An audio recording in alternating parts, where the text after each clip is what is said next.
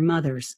The most common parasitic worms include roundworms, hookworms, whipworms, and tapeworms. A cat or dog can become infected with roundworms, hookworms, and whipworms when the worm's larvae are ingested from contaminated soil. Hookworms can also penetrate your pet's skin and then travel to the intestines. Tapeworms can be contracted by ingesting fleas or small rodents. All of these worms live in their host's intestines.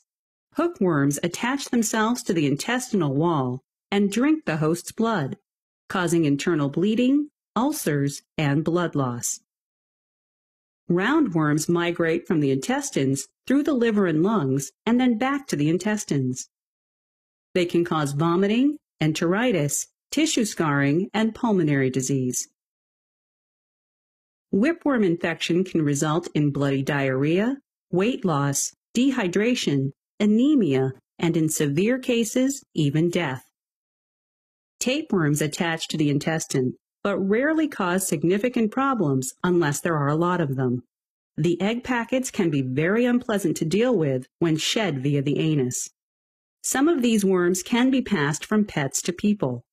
Talk to your veterinarian today about how you can protect your pet and your family from these parasites.